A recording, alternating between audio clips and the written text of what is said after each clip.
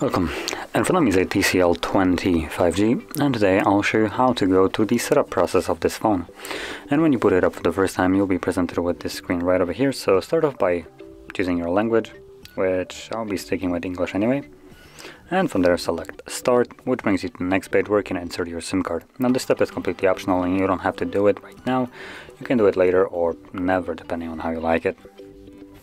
So I'll be skipping it for now. And then on the next page it brings us to the Wi-Fi connection. So here it will show you all the Wi-Fis that you can connect to.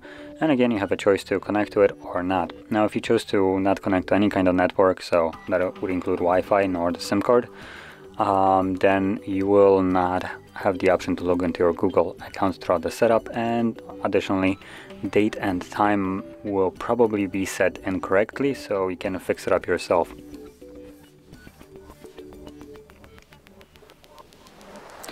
Then we have some Google services, so we have location, scanning, and sending user and diagnostic data. Now if you don't like any of them, you can disable them. If you're not sure where it is, you can tap on the arrow, expand it, and read what this option does. From there, go all the way down and select Accept, which brings you to the next page, which is protecting your device.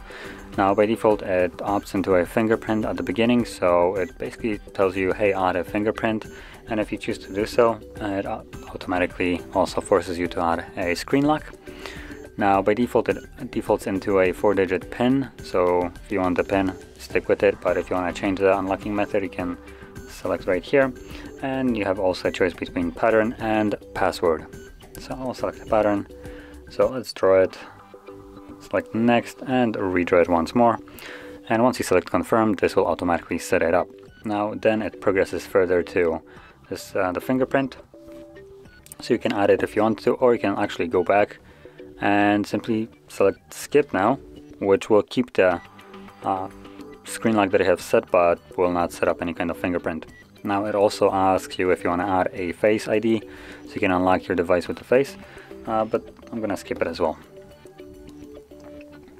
Then choose your dominant hand, self-explanatory, right-handed. Then we have next vision, which is TCL's kind of image improvement things, which basically what it does is brings up the brightness, makes the shadows a little bit less dark, and also boosts up the saturation a little bit. So if there is something that you want, if this image looks compelling to you, then stick with it. If you don't care, again, you don't have to change anything. But if you prefer the darker ones, then you can disable this. Now next page we have home screen. So here we have a choice between two different home screens. The typical Android one, which is the home screen with app drawer, and then below that we have the more of a iOS experience with all the applications on your home screen. So choose which one you want and then select next, which will bring you to almost finishing up the setup. So once you select finish, it will also bring you this user experience programs. So I'm gonna skip this, and terms and conditions from TCL. So by obviously selecting finish, we are agreeing to them.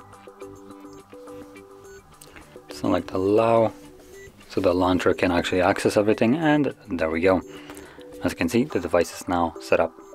So if you found this very helpful, don't forget to hit like, subscribe, and thanks for watching.